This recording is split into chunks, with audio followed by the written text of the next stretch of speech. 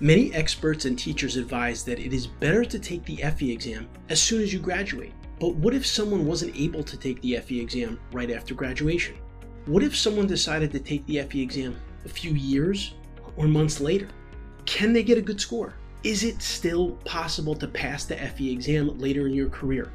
Yes, it is possible.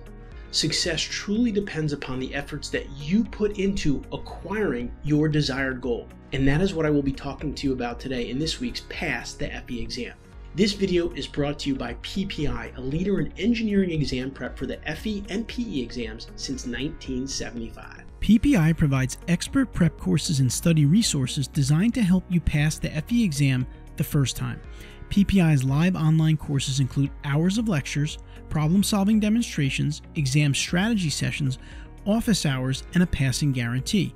When you take a live online course, PPI guarantees you will pass, or you can take the on-demand course for free. With study guides, practice exams, and more, the PPI Learning Hub offers digital practice and review that you can take with you anywhere you have a device so that you can prepare during the times most convenient for you. Check out PPI today at ppi2pass.com to see all the options available for FE exam prep. Let's dive in.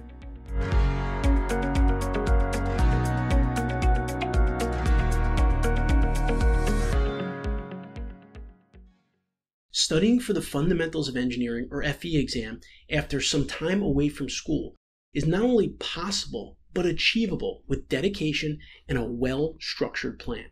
And through this video, I will give you a guide that provides actionable steps for professionals looking to prepare for the FE exam while working. I have 10 specific tips for you. Let's go. Number 1, create a study schedule. Develop a detailed schedule that allocates specific time slots for studying each and every day. Tailor the schedule to your availability and commitments. Consistency is key. Sticking to a routine helps you make steady progress, and not just in preparing for the FE, but in life. Number 2, review exam topics. Familiarize yourself with the NCAAS exam topic outline available on their website. Use this outline to identify areas where you need to focus more. Prioritize topics based on their weightage. Proper preparation prevents poor performance. Number 3, select quality study materials. Choose study materials that suit your learning style and schedule. Opt for reputable sources such as books, online courses, and practice exams like PPI 2Pass by Kaplan.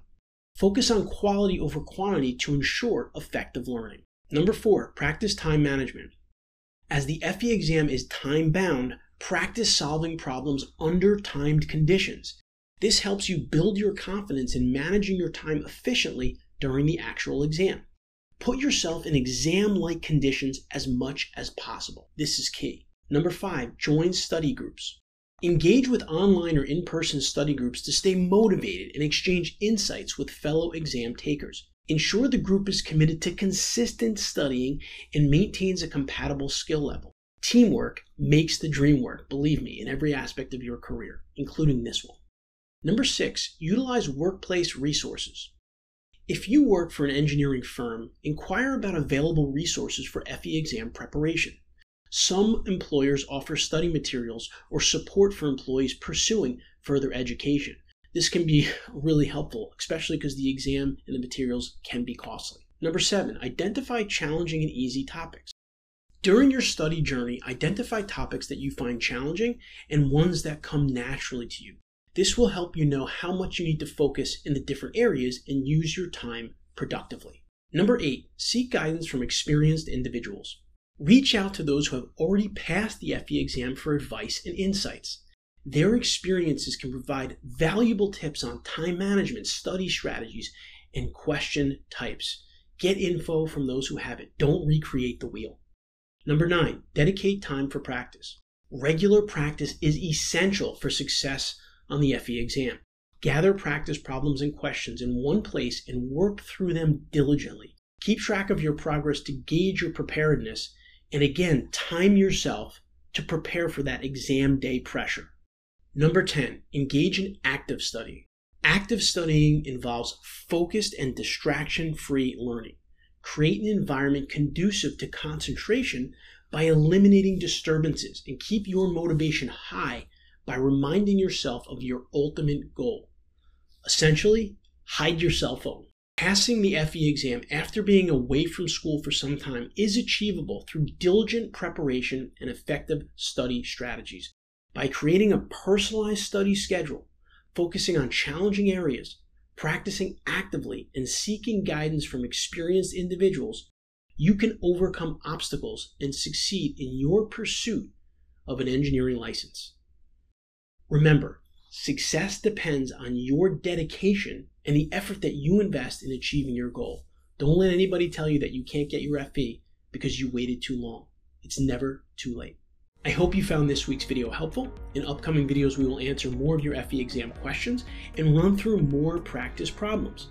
Pass the FE exam will publish videos weekly, so please be sure to click that subscribe button as you'll get expert tips and tricks, including practice problem solutions weekly to ensure that you pass the FE exam. And please, I encourage you to ask questions in the comments below, and I will read and I will respond to them in future videos.